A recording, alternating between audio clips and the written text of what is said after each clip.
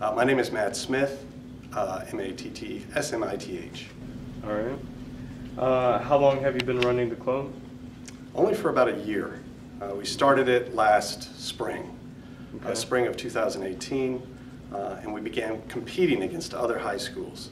And that number of high schools that we compete against all across North America, from Canada and the United States, has increased year over year, continues to increase every semester.